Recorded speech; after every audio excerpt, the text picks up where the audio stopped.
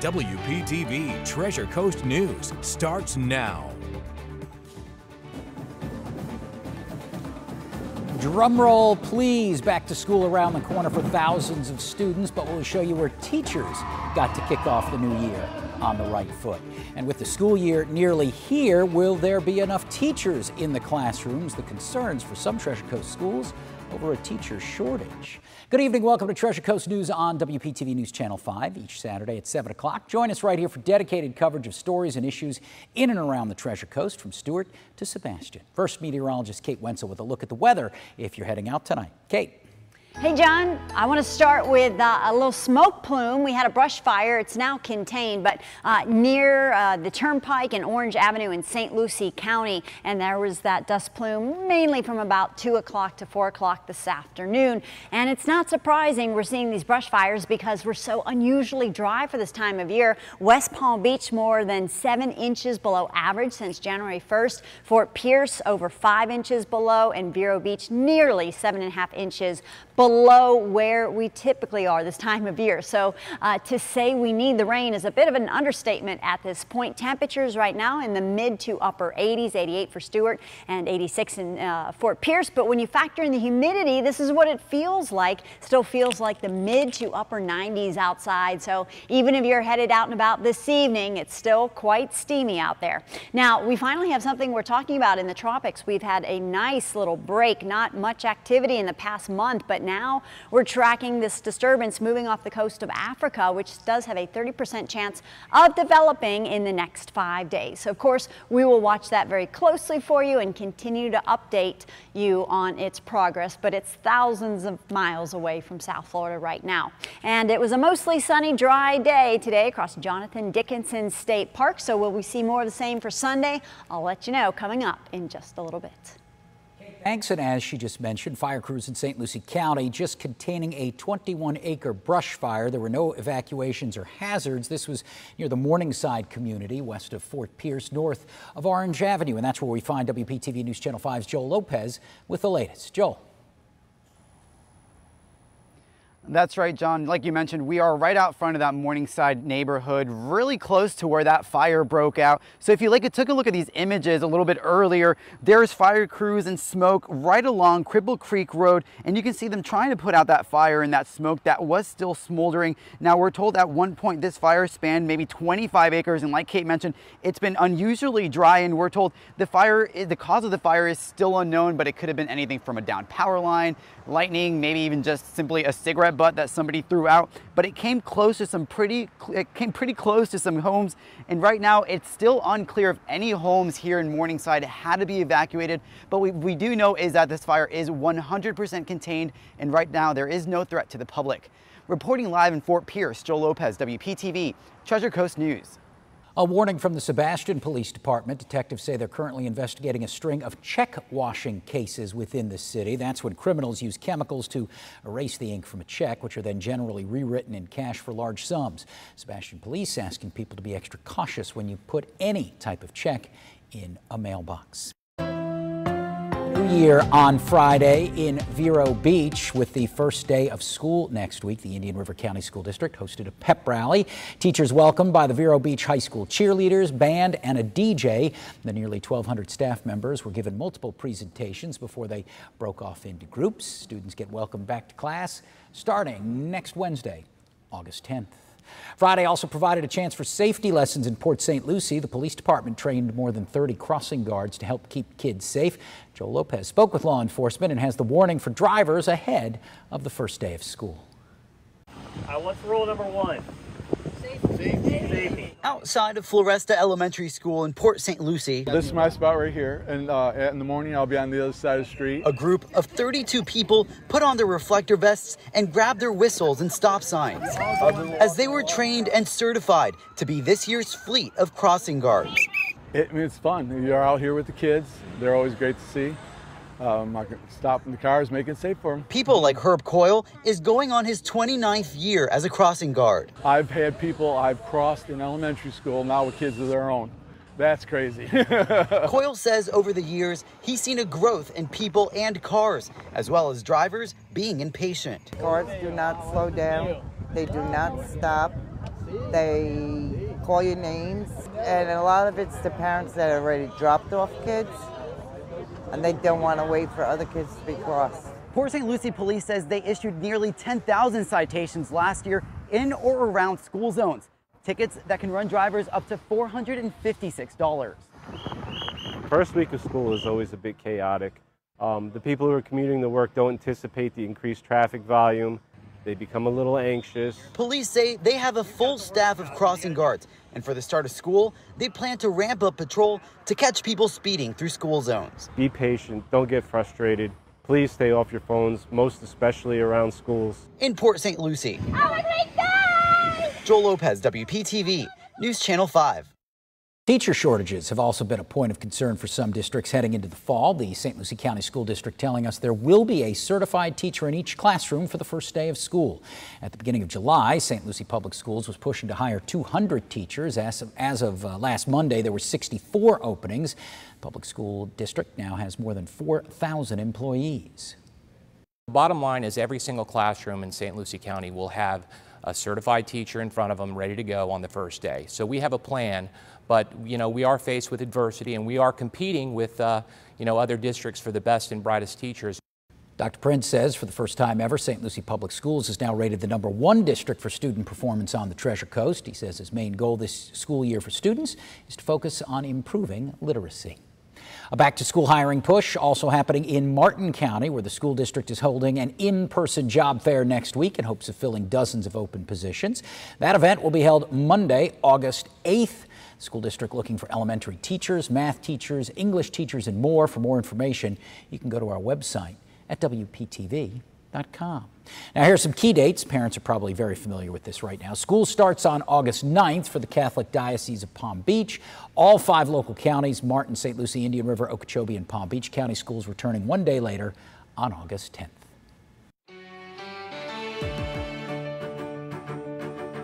Following 2 years of a global pandemic and several months of increased food prices, summer meal programs across the Treasure Coast are seeing a slight uptick in need.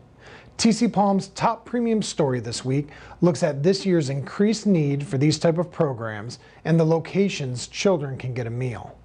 At 94 collective sites, there are slightly more local feeding locations this year than last year. Overall, Martin and St. Lucie counties each added 6 more sites. However, Indian River decreased by 10. Many locations are different this year, with 2 school districts opening more schools as feeding sites. St. Lucie opened 40 schools this year compared to 13 last year.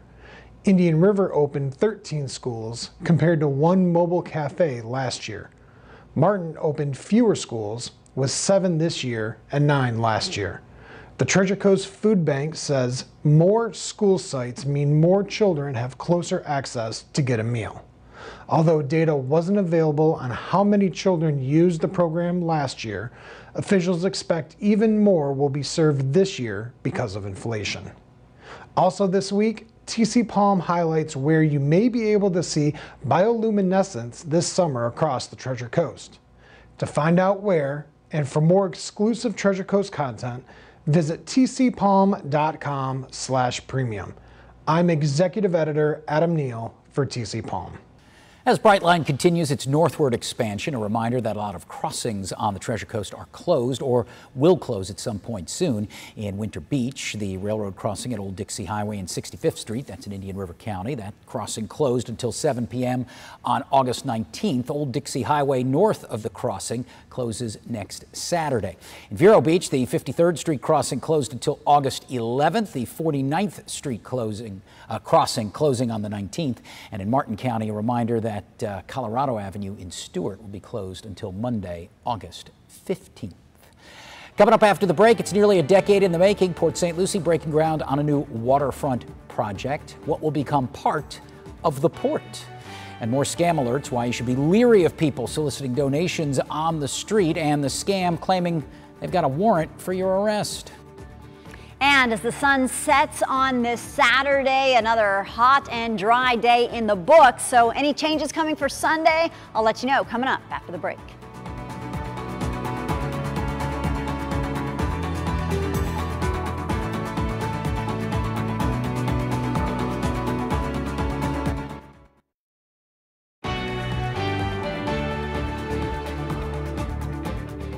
It is nearly a decade in the making. Construction finally underway for a new waterfront project in Port St. Lucie. As WPTV Treasure Coast News' Todd Wilson shows us, it will feature a one-of-a-kind playground, more boardwalk connections, and a restaurant. Patricia Moreau enjoys spending time with her grandson at parks around Port St. Lucie. The playgrounds are really good in town. 3, 2, and throw. So, here's some good news. The city of Port St. Lucie recently broke ground in the Port District. By the time the project is done, it will have a one-of-a-kind Pioneer Park playground. I think it's a wonderful addition to the town. And anything by the water is always good because it draws a lot of people. But there's more. Sitting next to the St. Lucie River, there will be a waterfront restaurant, a canoe kayak launch, and an overwater stage for concerts to upland trails. It is a very large infrastructure project. We have a lot of work to do to bring this site up to grade. We have work to do on the river as well with additional boardwalk connections, and then of course the playground. Port St. Lucie Boulevard Bridge. Jennifer Davis is with the city of Port St. Lucie's Community Redevelopment Agency. She says this is all a part of the growth of Port St. Lucie, a city with a population of well over 200,000 people. A lot of the development has been happening out to the west, and we're very proud of that development and the jobs that it's bringing to the city of Port St. Lucie. But we also know that there's a commitment to the eastern side and what we have to offer. Well, you see it right behind me here. The fence is up. The contractors have a green light to start on the project. It should take them just under 9 months to get it done at a cost of just under $10 million. In the city of Port St. Lucie, Todd Wilson, WPTV News Channel 5. A new master plan's in store for Witham Field in Stewart, and county leaders want your input. A public open house set for August 10th to hear from the community. The meeting will focus on potential improvements to a parcel on the corner of Southeast Monterey Road and Dixie Highway. Again, that open house, August the 10th, starting at 4 o'clock at the airport's maintenance facility. If you live or work in St. Lucie County, you could have some money waiting for you. County clerk says there's more than $77,000 in unclaimed funds. Money owed ranges from 22 cents to $3,800. To see if you're among those who are owed money, go to the county clerk's website. Scammers are out in full force in Martin County. You may have seen signs asking for donations to help a 4-year-old battling brain cancer. Martin County Sheriff's Office is warning that it could be a scam. The Sheriff's Office says the group is pulling at drivers' heartstrings, going so far as to make hats and T-shirts. The sheriff says the family, a mom and 2 teen boys from Romania, is likely living in motels and traveling through communities telling the same story to get your cash. Signs have been spotted at various intersections throughout Martin County. This is an ongoing scam here in Martin County. And what these people are doing is preying on the good intentions of honest and decent people.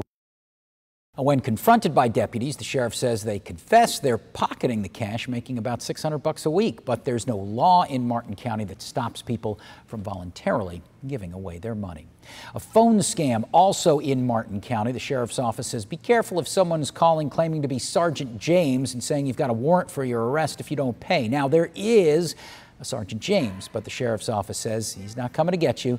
They're telling people to just hang up the phone.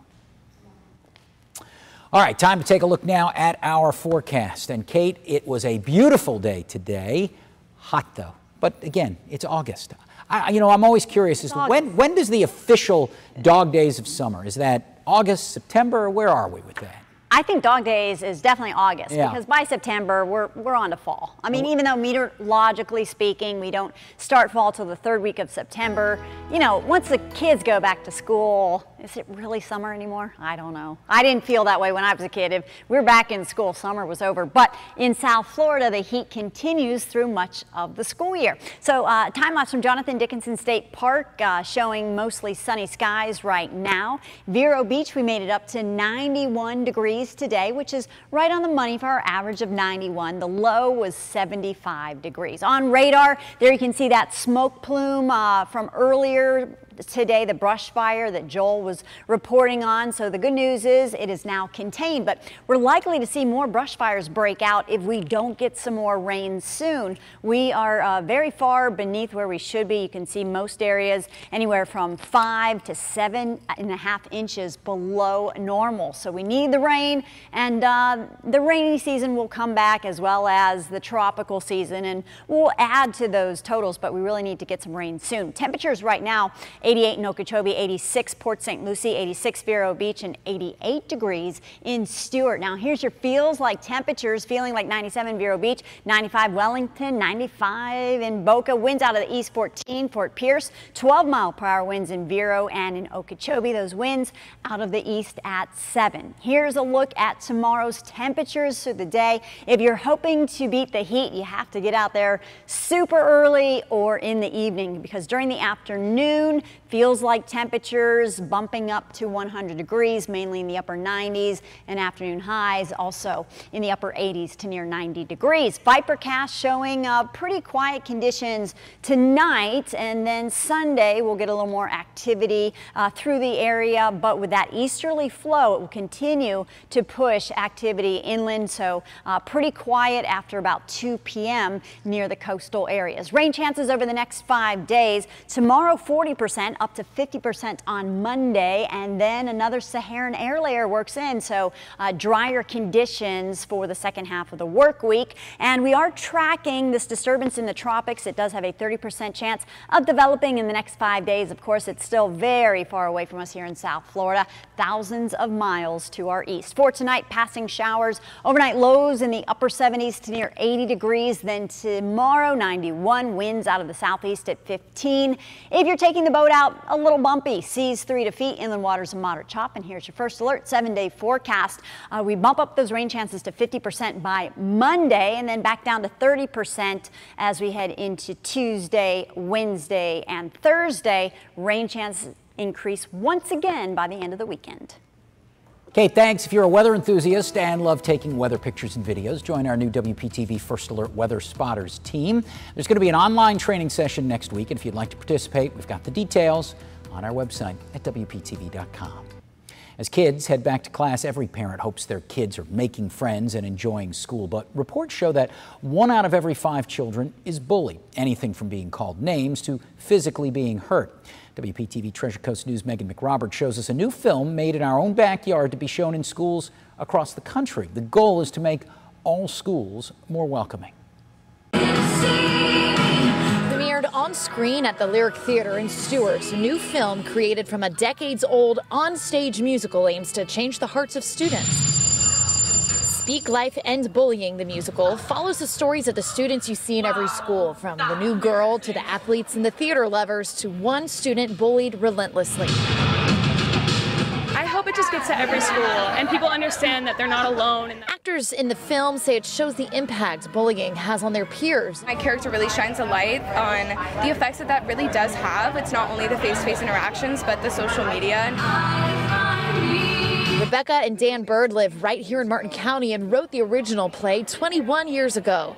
They spent 20 years traveling with their cast of schools for on-stage productions where they performed for 375,000 students in 31 states. Our new goal with the film is 1 million students in 1,000 schools this year.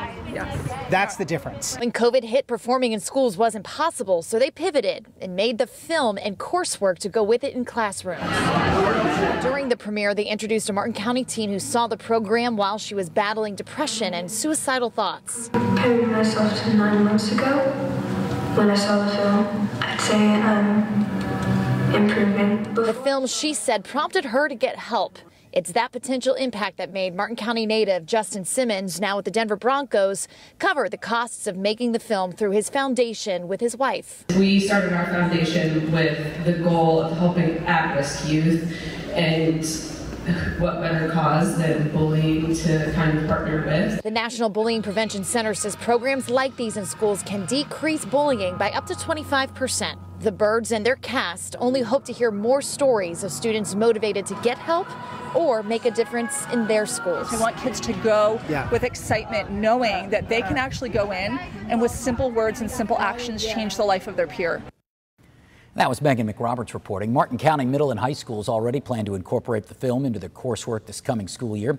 And the Birds say Representatives John Snyder and Toby Overdorf are hoping to have the Florida Department of Education adopt the program.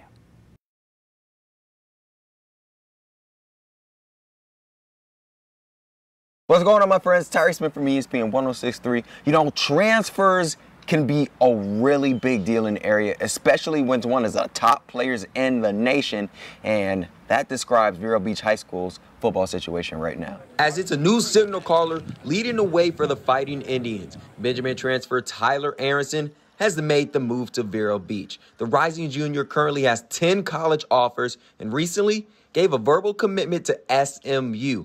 A year ago, Vero Beach lost more than 2 games in a season for the first time since 2013. Coach Lenny Jankowski says he's looking forward to his new signal caller. Tyler got here, midway through the summer, and again, he's continuing to work through our offense and learn that. He's extremely talented and gifted, so excited about his future. He's a very talented player, just a rising junior, and just excited to work with him and watch him grow as a player. ESPN Top 63 event this year will feature the 10 best flag football players in our area. And the Treasure Coast, they made sure to leave their mark this year. Names such as Lincoln Park's Layla Cornett, Jensen Beach's Lauren Duke and Bella Faraday, Martin County's Jazzy Nugent, and Centennial QB Olivia Kays are on the list. The entire top 10 order will be revealed next Saturday night at the Top 63 event. And that's the look of sports. After the break, an animal in need of rescue, how he's now finding the perfect home thanks to some extra attention from local law enforcement.